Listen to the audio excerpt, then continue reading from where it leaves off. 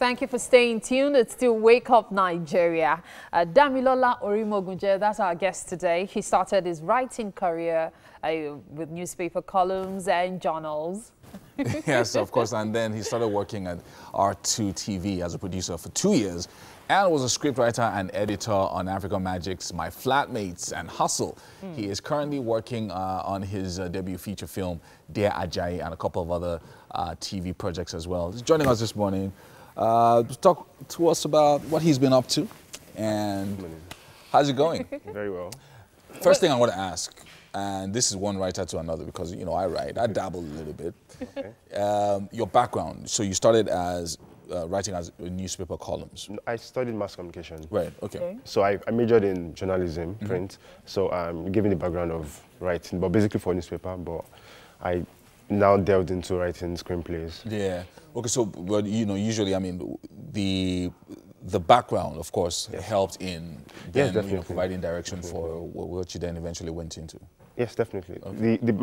My background was, I started off writing at a very early stage. Like, I was interested in writing anything. So it gave me the courage to want to study mass communication to further on it.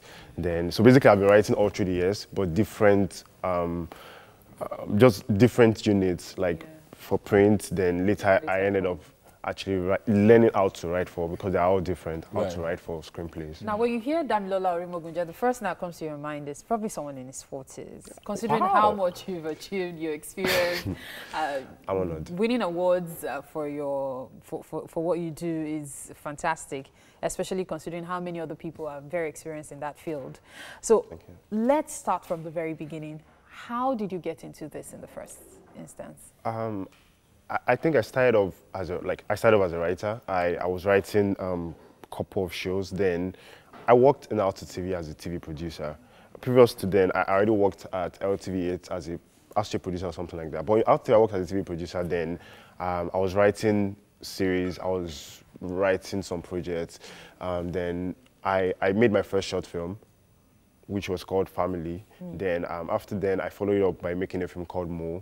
Then after then, I keep Mo getting... is quite popular. Yes, Mo, yeah, quite popular. It was a short film as well. So I made Mo, and then I made a couple of other films. Then I write basically for Africa Magic. I've done project for Film One. People tell me that, like, you look quite young, like you expect to see someone older, but I feel it's just God's grace and then just hard work. Like, it's just about the passion. Like, I'm passionate about filmmaking, so I put 24/7 energy into it. One of the things I've wanted to know is, you know, for a writer, especially writer and producer, especially when you begin to work on larger and larger projects, it can get pretty daunting when you look at, especially so you're working on a project like Hustle, for instance. It's massive. You know, all the people that have to be involved locally, internationally as well. How do you get a handle of everything that you have to do from start to finish? Do you manage it like a project, like a proper project management? Yes, basically, because currently I'm a freelance filmmaker, so that means I have like 4 projects with 4 different brands at the same time. So most time I do this time management thing where I know I'm writing also this week, or I'm writing this show this week, or I'm doing my own personal project this month, or something like that. So I just do like a mini timetable where I organize myself. And like also, like you said, they have different departments. So I really don't have to think about the production part or the directing part, because mine is just writing.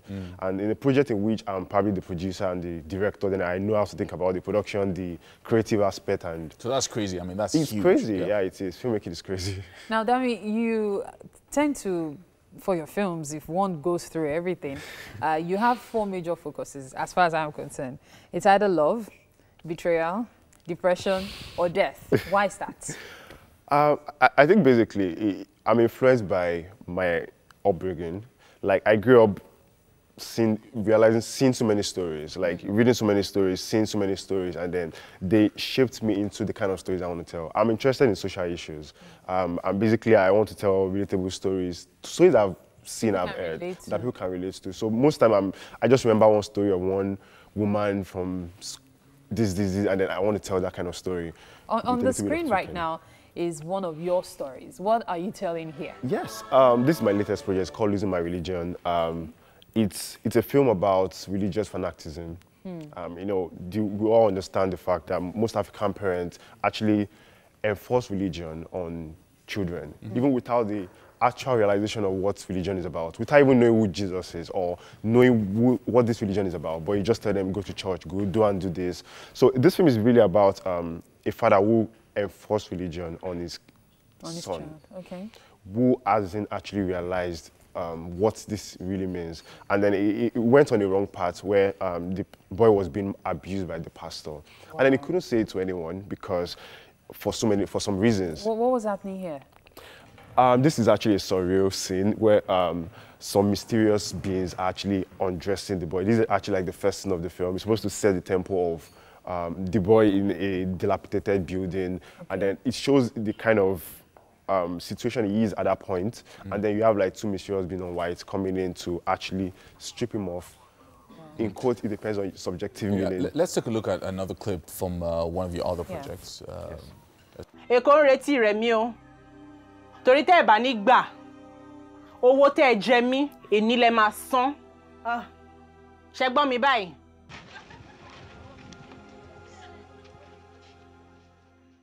That's a case of blackmail or trade by barter as well. Both. Yeah, blackmail with the focus on prostitution, obviously, which is the bigger issue that you were trying to address. Right. Definitely. So what exactly are you trying to address with this one?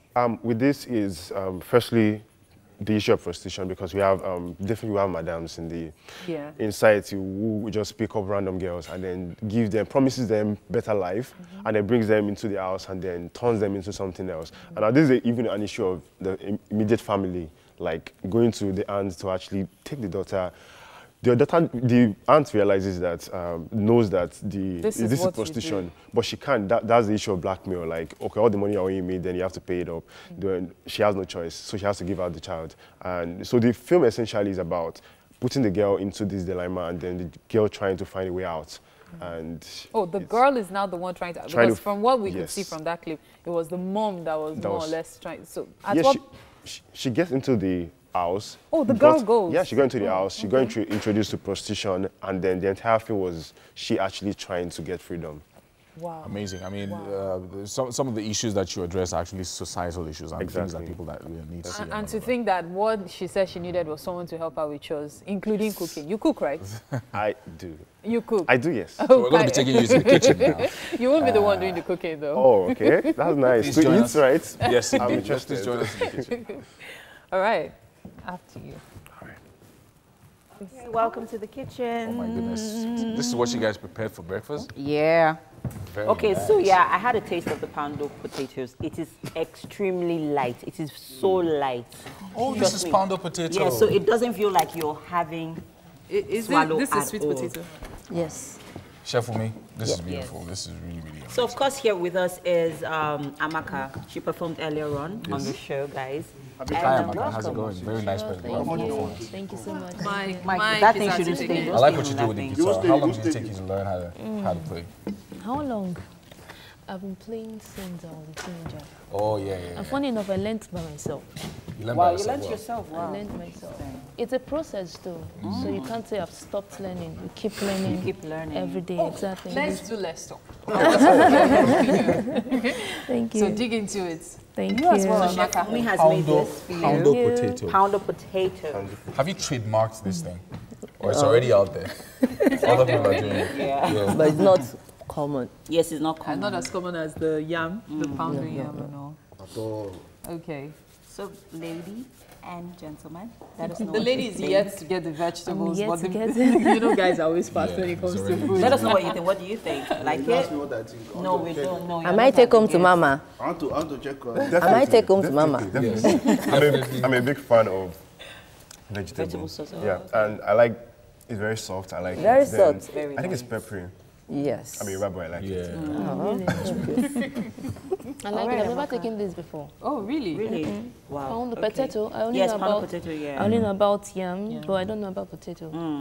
I'm definitely going to go look for that. Well, Nice so how do you join make us. the potato? You mash the potatoes? No, or? it's a flakes. Okay. Oh, there's okay. No, it's processed already. It's already processed. Yeah, and so all then- you just do is make it like semo or pound yam. Or or eba. any- or But eba. once the water is boiled, just bring it up the fire and just turn. Pour the flakes in. Be careful It comes though. out. Potato is very filling. So I'm even wondering. You'll be, will you be able to funny finish thing, it that? It's doesn't, actually Irish potatoes. It's it's very light. Irish very or light. Yes. Yes. Oh, it's Irish. Very Yes. light. It's Irish That was why I potatoes. asked earlier. Is it Really Irish? light. though? You can see I'm quiet. I'm just wondering what you guys are doing. Actually, I'm like, All right, people. Big thank you to our friends over at Homely NG for the kitchen accessories on the show. Thank you.